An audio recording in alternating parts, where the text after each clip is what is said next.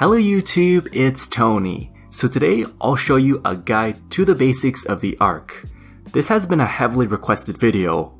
On top of the basics, I will also be showing you the XP rates of the Uncharted Isles as well as how to farm chimes really fast. Now as a quick disclaimer, this isn't a complete guide. What I won't be showing you are how to complete the Arc Journal or even the Salty title. Yeah, so I'm probably going to do this in another video. As for requirements, technically it only requires impressing the locals mini quest in order to access this. Here are the recommendations of the Uncharted Isles. Now, you want to complete the Flagfall mini quest. You don't need each and every single high level skill, but it just really does help as you're going to access every resource in the Uncharted Isles. Now, generally speaking, it is pretty high level skilling content. I mean, the Arc itself doesn't offer you many useful rewards at the lower levels. Here is the entire table of contents for the basic section. Feel free to skip this section because I'll be moving on. So Tony, how do you get to the Arc? You want to go to the Port Sarim lodestone, then you're going to keep going north to the very north docks. You want to sail the quartermaster to Waiko. Yeah, there are multiple islands in the Arc, but trust me, Waiko is the main island you want to focus on. So when you enter, you're going to keep going south until you reach the marketplace. You want to talk to Sharkbone and then he'll give you an Arc Journal. Now, this Arc Journal can give you unlimited teleports to Port Sarim and it lands you right beside the quartermaster. See, it makes things really convenient. There are a total of 11 mini quests in the Arc. I've listed you the complete requirements for all the quests. I'm not going to show you a guide on how to do each and every single one of them because I don't have footage on this. There is an RS Wiki link for all the quests and I will leave the link in the description. The next section I'll get into are the upgrades and the unlocks in the Arc. So first of all, you want to talk to Bonnie and Waiko. Well, the first tab is for the basic unlocks, the upgrades, and even the Bone Crusher upgrade. Now some of these upgrades in this tab are for the Completionist Cape requirement. The second tab we have is the Equipment tab. Most of the stuff here is just overpriced. Tab number 3, Customizations. This is also another cosmetic tab, and you basically add this to the Uncharted Isles. They are pretty much props that will make your Uncharted Isles look a little bit cooler. Finally, for tab number 4, those are consumables. Now you can buy teleport tablets which, like I said before, they will teleport you to various islands within the Arc. Then we also have the XP lamps as well. There's also a ports reward shop from Bonnie. You can buy 3 different things.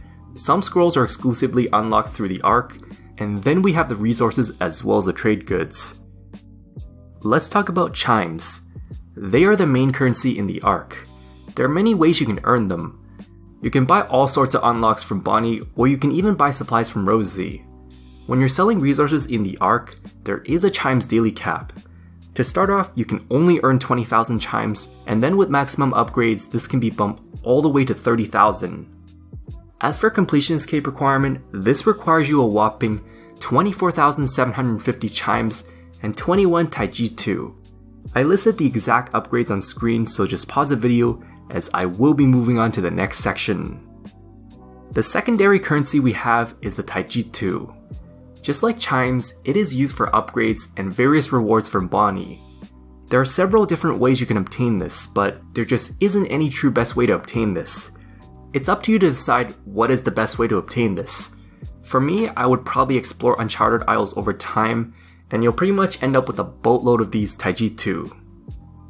The next section I'll get into are the resources in the Arc. Now there are various resources you can gather in the Arc, but I won't be covering in too much detail on this. You want to know why? Because the Arc resources give you terrible XP and the chime rates aren't even that good. Seriously, if all you care about are chimes and XP rates, just don't waste your time on this, okay? Now you might be thinking, Tony, aren't the level requirements much lower? Actually, the level requirements aren't that far lower compared to their Uncharted Isle counterparts. There's really only one benefit of this, and that is they do not have any sort of limit on resources.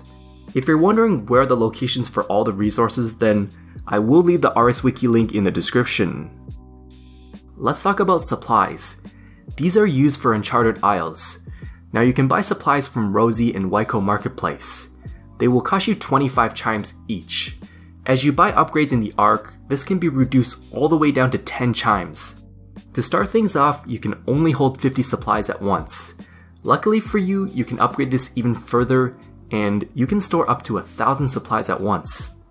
You see that supply crate a little bit north, right? Well, you can get 5 free daily supplies.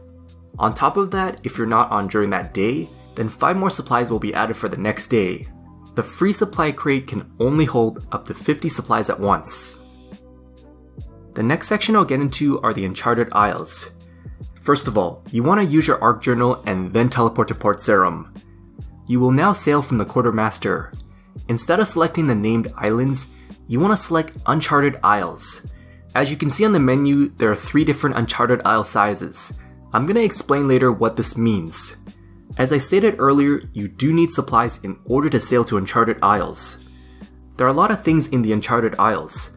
The most coveted and the most sought after feature for Uncharted Isles are the special resources. As shown on the minimap icon, you get to see which resources are available. There are also random items on the floor you can pick up. Then we also have Taijutsu chests, as well as free washed up supplies. Now as for the rare special resources, unfortunately, they have a resource limit before it's fully depleted. With that being said, the XP rates are very high, and most of the resources you gather are extremely AFK. Not only that, but it's also very valuable for chimes. Like I said, I highly suggest you gather these resources instead of camping the regular islands. Trust me, it's much more efficient that way. Now, higher island sizes will cost you more supplies, but it will give you more skilling resource colonies. Then we also have ways you can get to the Uncharted Isles without even spending supplies or chimes. The first way is the Uncharted Isles map. You know how when you're randomly skilling, you're like, what the heck is this item? When you talk to the Quartermaster, he will send you to an island that has 3 to 5 special resources. Then we also have the green map, and that is from the Traveling Merchant. This time, instead of 3 to 5 resources, it is bumped to 4 to 6 resources. Flagging an island. In order to flag an island, you have to complete the Flagfall mini-quests. When you open up the Consumables tab from Bonnie, you can actually claim a free flag. Here is how flagging works. When you find an Uncharted Isles that you really like, you can place a flag on this. Now unfortunately, you can only flag one island at a time. It will also replace the previously flagged island. What's really amazing about island flagging is that the skilling resources replenish every single day at 00 UTC time. On top of that, it only costs you 3 supplies in order to revisit this island. With that being said, it is best to find an island to flag that has multiple of the same skilling resources you really want. If you were to flag an island and then gather from it as a daily activity, it is actually the most efficient way to train in the Arc. But Tony, not everyone likes Dailyscape. I get it, but trust me, it is extremely fast over time, okay?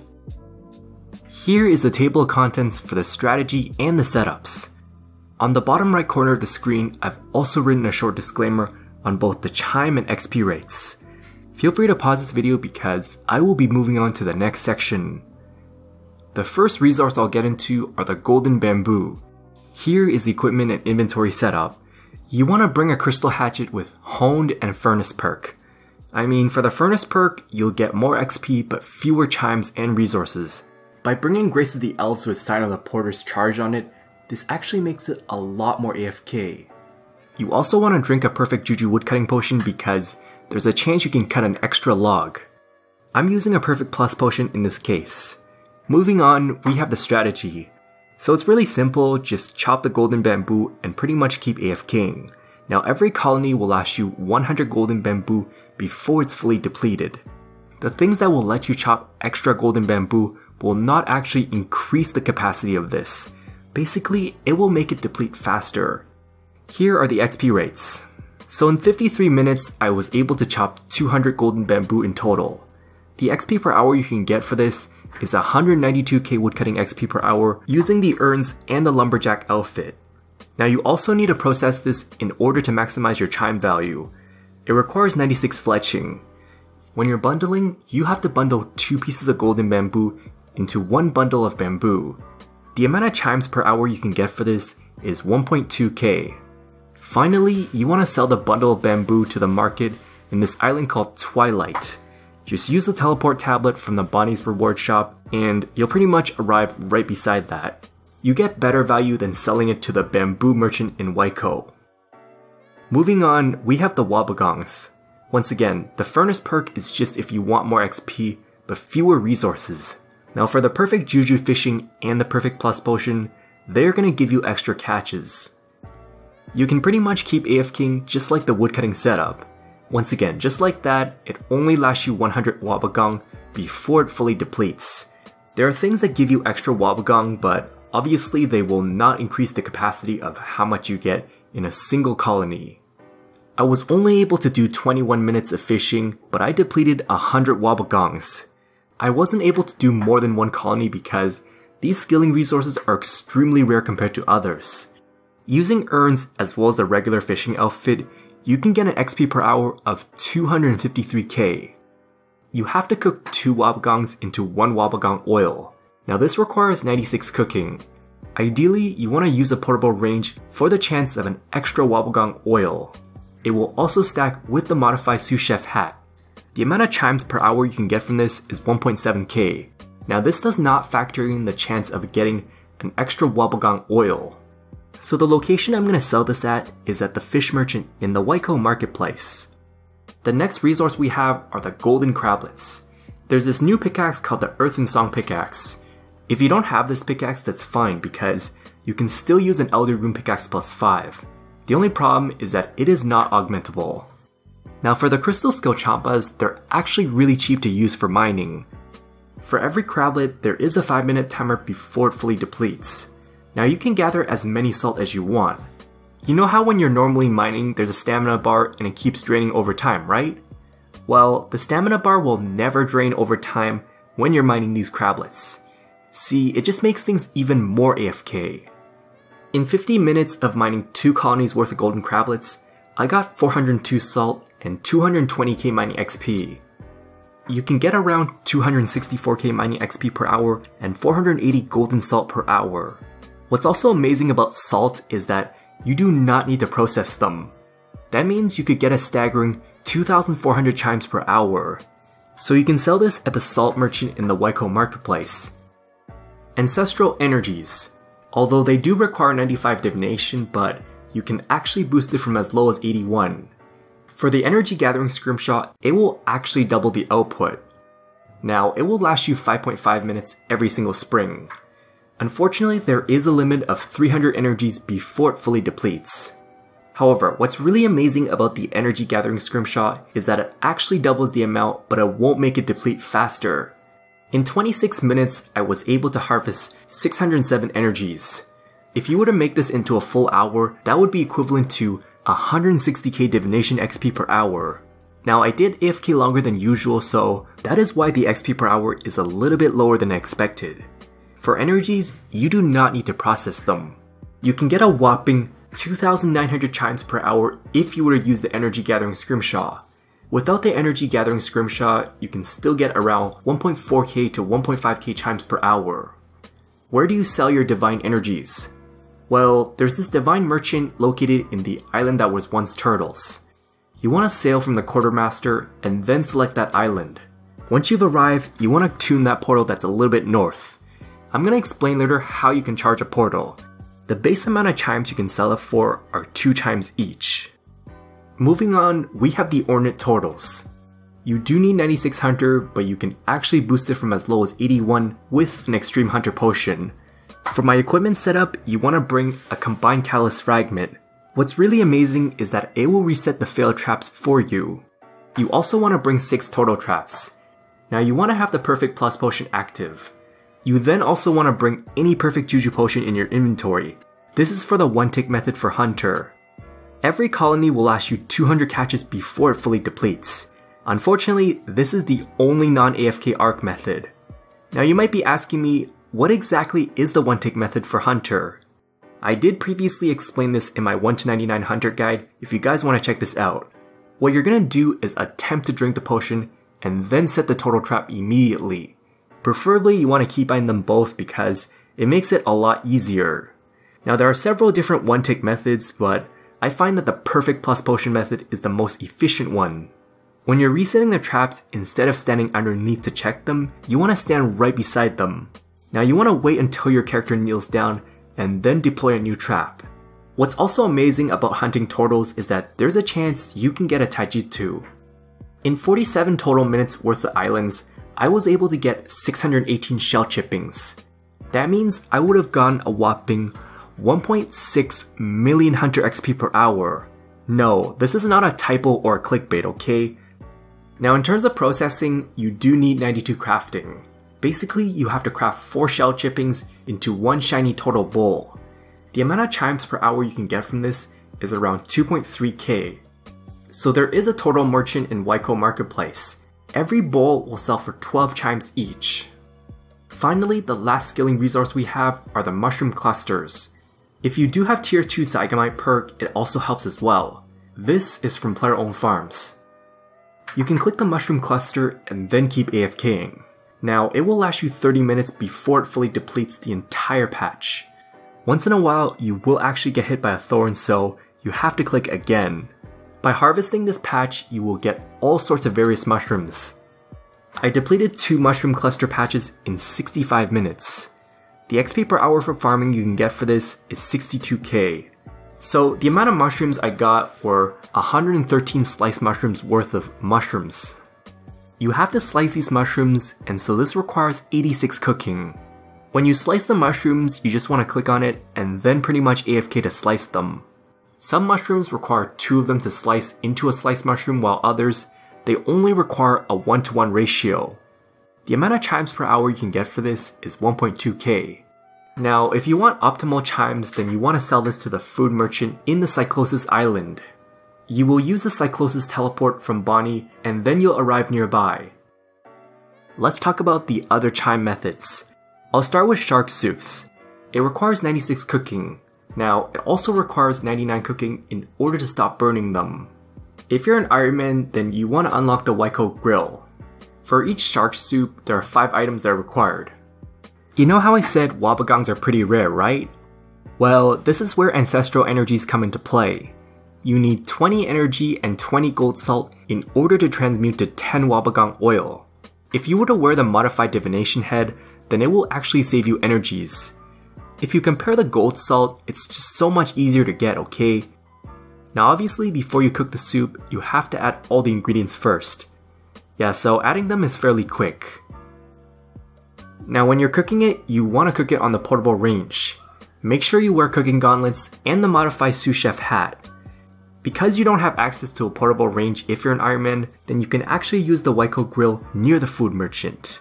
It basically acts as a portable range, in which case you do get a chance of an extra shark soup. If you were to ask me this question, how many chimes can you get per hour from doing this? Well, I can't really answer you this question because there are a lot of various variables. I mean, you gotta factor in the time that you spend gathering all these resources and then processing them and finally adding them to the soup and then of course cooking them. The base amount of chimes you can get for every single soup is 85. In this case, it's a 34 chimes profit. I highly suggest you have the commodity increase sale because it will make things even more valuable. So with that being said, it is the best chimes per hour in the game. The next chime method I'll talk about are the pecans. They're located in the south part of Waiko Marketplace. It's just right between the bamboo and the food merchant. Now there are technically no requirements for this. However, I do recommend you have 91 cooking as well as having unlocked the Waiko grill. Having 70 invention also helps as well. For my inventory and equipment setup, this is what you want to bring. Any sort of high tier main hand weapon, and then follow that up with modified sous chef hat. You should also bring a bone crusher, but in this case, I put this in my tool belt. The cannon you'll be bringing is a magic cannon, and this is called the Oldak coil. Now if you're not using an Oldak coil, then you can still bring aggression potions. So if you're using a cannon, you want to place them exactly where I'm standing, and pretty much let the cannon kill the pecans. As you're killing the pecans, you want to area loot the eggs and the raw pecans. Now if you do have the cooking level requirement, then you want to cook the pecans on the range nearby while your cannon is just killing more and more pecans. When you've cooked the pecans, you want to sell both the eggs and the cooked pecans to the food merchant. The cannon should pretty much one-hit KO the pecans. If they end up chasing you, then you just want to lure them immediately to the cannons. I like to loot the eggs as soon as they spawn. So in a single hour, you should be able to get almost 2.6k chimes. the amount of cannonballs you consume is only 671. I think if you were to use aggression potions without any sort of requirement, then it's probably like 1.5k chimes per hour. The last main method for chimes is token farming. It is located in the Temple of Eminishi. Now there's an Elite Dungeons FC in a Discord, in which case they will help you find teams. You don't really need super high combat stats. I mean, personally, I was able to do this as an Ironman with a group of 3 tier 70s. The amount of chimes per hour you can get from this is around 1.5k to 2k chimes. It does look confusing, but luckily for you, I do have a full guide on this, and I will definitely leave that link in the description. We also have the Arc contracts. You want to talk to the contracts guy, and then he'll give you a new one. The daily contracts will give you a lot of XP in a certain task, and chimes in addition to this. You can also re-roll the contracts if you don't like them, and it will cost you chimes. The best contracts I like to complete are both divination or the woodcutting. Now I did have a guide on this in the past, so I'm just gonna leave that link in the description. Moving on, we have the Turtle Portals. This is another completionist cape requirement. There are 3 Turtle Portals. In order to get to the first portal, you have to teleport to Port Sarum. Now you're gonna travel through the Quartermaster and select the island that was once Turtles. Just right near the docks and the mushroom patch, you will see a portal nearby. It will take you 50 ancestral energy in order to activate this. Portal number 2. After you teleported, just go directly west of the island. It will take you another 50 ancestral energies. Yeah, so when it comes to charging this, it does take a while to charge. For portal number 3, it is just straight northwest after teleporting. Yes, it will require another 50 ancestral energies. Finally, the very last section, what are the best items to buy with chimes? If you're going for 120 all skills or even 200 mil, you're probably gonna have a lot of spare resources. For the best value, that would be huge XP lamps. If you want to do this for money, you can otherwise do Ancient Bones. Unfortunately, it will also cost you Taijutsu, so it may not be worth going for if you want the money. This wraps up my extremely long guide to the Arc. With that being said, I wish you all the best with your goals in the Arc. Once again, I might be making a guide in the future on the Salty title or how to complete the Arc journal. So yeah, thanks for watching and I hope it helps. If I missed anything, feel free to ask. Also, be sure to subscribe if you haven't done so already because I will be doing some major guides in the future.